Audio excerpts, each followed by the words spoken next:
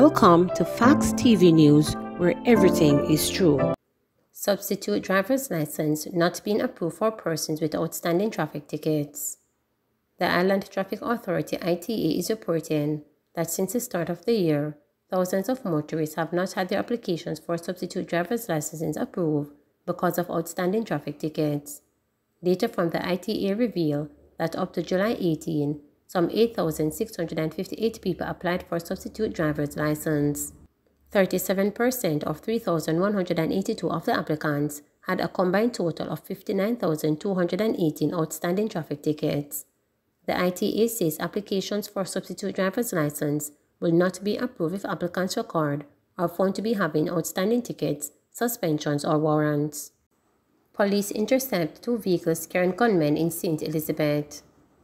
The St. Elizabeth Police, since the start of the week, have intercepted 2 vehicles transporting gunmen who have been arrested or fatally shot. The latest arrest occurred last night. Head of the St. Elizabeth Police Superintendent Dwight Daly says the men had robbed patrons at a bar.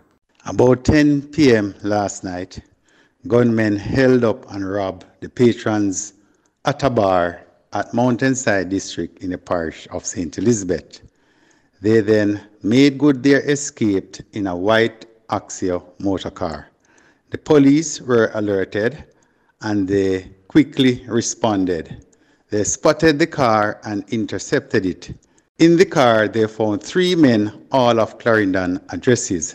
The car was searched and a 9mm Taurus pistol loaded with 15 9mm cartridges were found.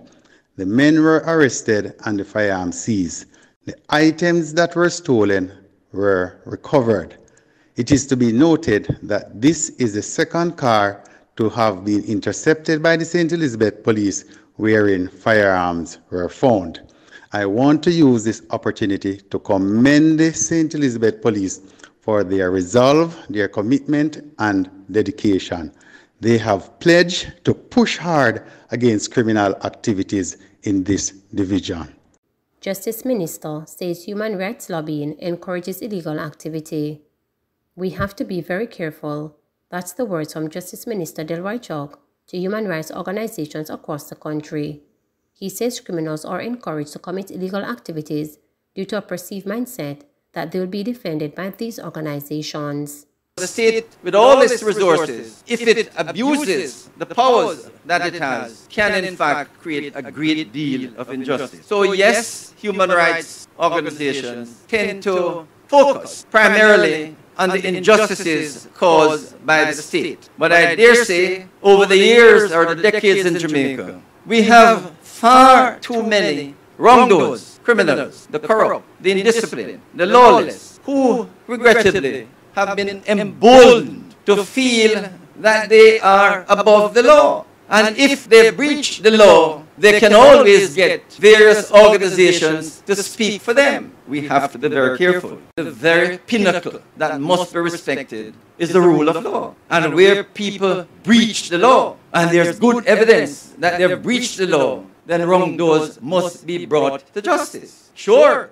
they must get all the advice, all the representation that is needed so that they can have fair play, that they can have their day in court. But what has happened now is that the courts are so overwhelmed, so overburdened, that when people try to go to court to get justice now, it's almost an impossible task. The challenge is to get a justice system, court system, where when people have conflicts or need to get justice, they can get it within a reasonable time. And I've said to the Chief Justice and to the judiciary and to the courts that any case in the Supreme Court that goes beyond 3 years, there's not going to be justice, a proper, appropriate justice. Indeed, once the case goes beyond 3 years, you wonder whether the witnesses and what they recall is really accurate. Wandon gang defendant pleads guilty to assaulting policeman. One of the defendants in the Wandon gang trial, Tariq James, on Wednesday, pleaded guilty to assaulting a policeman during a brawl in February and is to be sentenced on December 14. James and his co-accused Fabian Johnson were each charged with 2 counts of assault occasioning bodily harm, unlawful wounding, and malicious destruction of property. When the matter was called up in the Kingston and St. Andrew Parish Court, Mr. James pleaded guilty to hitting the male cub and not guilty to assaulting a female officer. James told the court that his co-accused Fabian Johnson did not assault the officers, but was implicated because he was handcuffed to him.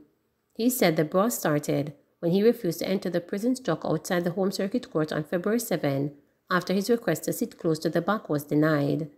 James disclosed that he suffered an ear injury while in custody at the Horizon Adult Remand Center and wanted to sit away from the truck's horn. He told the court that he reiterated when the policeman slapped his head in the grill. His co-accused is to return to court on September 27. NWC sees big revenue loss due to water theft in St. Elizabeth. The National Water Commission continues to lose millions of dollars due to unscrupulous persons stealing water from the cross-country transmission main in St. Elizabeth to, among other things, cultivate ganja. According to data from the NWC's Receivables Department, the utility company is losing up to $5 million monthly because of illegal connections to the pipeline, which serves several communities including Malvern, Southfield, Top Hill, and the Bellevue housing schemes. The losses include the cost of trucking water to affected customers, hiring contractors to remove illegal connections, and providing security. Investigations carried out by the NWC reveal that pipes are regularly connected to the transmission main illegally for various purposes including channeling water to ganja farms. The NWC says water has been running to waste on the farm as there is no lock-off system. The farms have no storage system and are therefore dependent on continuous illegal supply. The NWC is reporting that in recent operations, PVC pipes totaling more than 2,000 feet have been seized in excess of 600 feet of illegal drip hose removed from farms and 8 ganja farms destroyed in a joint effort with the police. The operations are carried out monthly. The NWC says because of the illegal connections, significant damage has been done to the cross-country pipeline. Supply of water to several institutions including Hampton High School, Monroe College, and Bethlehem Moravian College has either been interrupted. The illegal connections also result in more than 50% reduction in supply to paying customers, the NWC reported.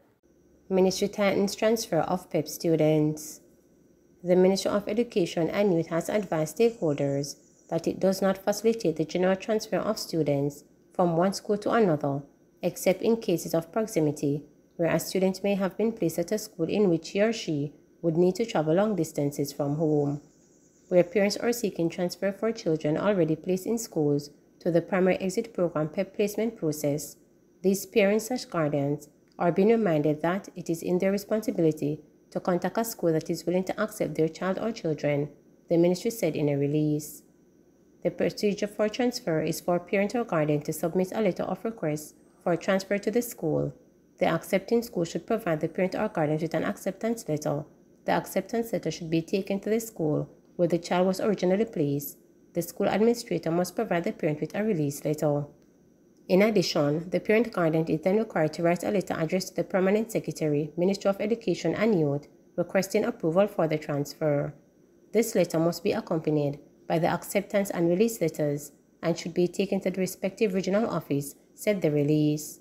The ministry said that it will, through regional offices, send approval letters to the accepting and releasing schools within 1 week from the date received. Former opposition leader supports government's position on debt reduction. The biggest legacy that we can find in the future generations of Jamaicans is low debt. That's the advice from former Finance Minister and PNP President Dr. Peter Phillips. We need a similar prohibition on debt build-up and on high inflation, which ravages the poorest. And I think it is very important that we continue to manage our debt downwards, and that our biggest bequest that we could give to future generations is low debt as a country that would enable the march of social transformation. Many people tend to see their choices as just the immediate choice, where is my food today? And those are very understandable choices. What the country has to do, and what I dare say needs to be part of a consensual decision-making process, is how we trade off those very difficult and agonizing considerations against the long-term